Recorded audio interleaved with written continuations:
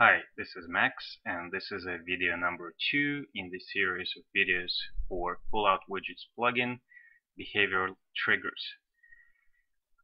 Let's refresh your memory and show what we've been doing in the previous video.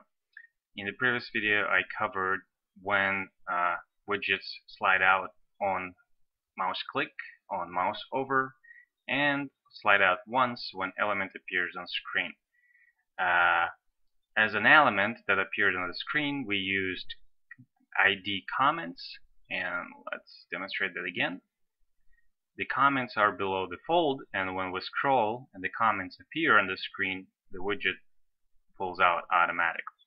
Now that happens only once on the same page because we chose the option once. Now, let's say if the same widget and the same trigger appears throughout the website, then of course this will be happening at least once on every single page. And if we refresh this page, this will happen again when the same ID is located on that page. So you might want to use selected only pages to use this particular trigger, or use the ID or class of the element selectively. Anyway, let's move on and choose something else. The next option is when element appears on screen always. So if the previous one was once, this one is always, and when we refresh the page, the widget will pull out every time on the same page without reloading it. It will be working every time, so that's how it works. The next option in the list is slide out once after X seconds. Now, I already used this before, but let me show you. Let's say set the timer to 3 seconds. And what's going to happen after I refresh the page? 1001, 1002, 1003. So this works after this timer countdown happens.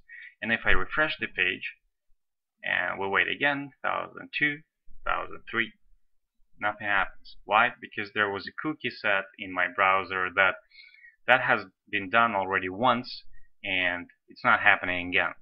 So a user already saw the widget popped out, and so basically the information has been delivered, and it's not going to happen again. There is another option to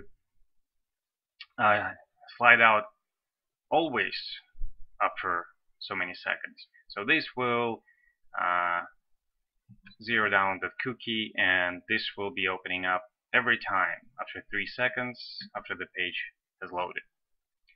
Wait a little bit more, and it's again pulling out automatically. So you can actually, if you would like to, some users ask me if there is a way to pull out widget automatically right away, or kind of load the page but the widget opened already. I would set this to half of a second, for example, and just basically refresh the page. As soon as it's loaded, the widget opens up automatically.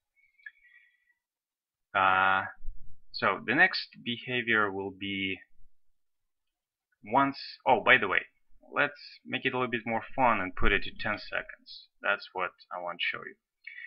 In 10 seconds, unless you have a big article, 10 seconds is a long time, and people probably going to be browsing around the website. Let's refresh the page.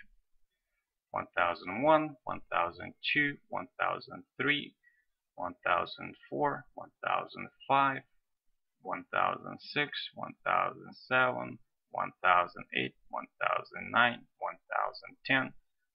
So about now it should pop out. Alright, so the countdown might not be the exact. I don't know why. Well, it probably takes into consideration the loading time between the pages and whatnot, but that's how it works. So the longer time frame will work across your website, no matter how many pages you visited, and it should work as long as the widget appears on every page that a user visits. It will be counting down, and it will be triggered at the end. So this is it for now, and I'll see you in the video number 3. Thank you.